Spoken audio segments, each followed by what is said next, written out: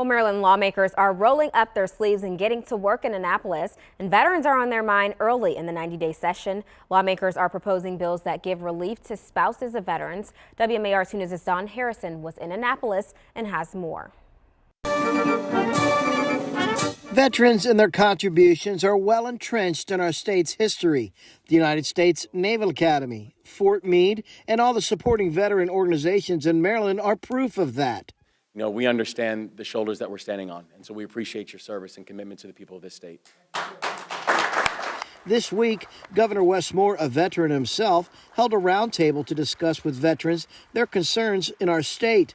Some of the early bills focus on tax breaks for veterans who retire here.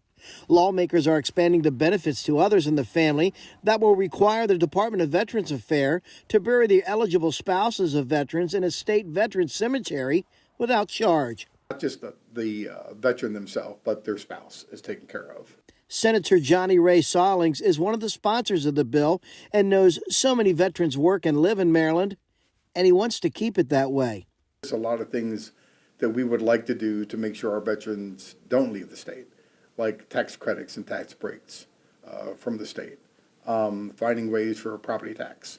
If we can get those kind of things, our veterans would stay in the state of Maryland. Now, to bury a spouse with you in one of the 5 veteran cemeteries in our state costs just under $900. And that person has went through a lot, what you went through, just being at home and waiting for you to come home. That's a lot of stress. As the current bill stands, it does not include dependents of veterans. Lawmakers I talked to said they would like to include that in the future. If this current bill passes, it'll go to effect October 1st. In Annapolis, Don Harrison, WMAR 2 News.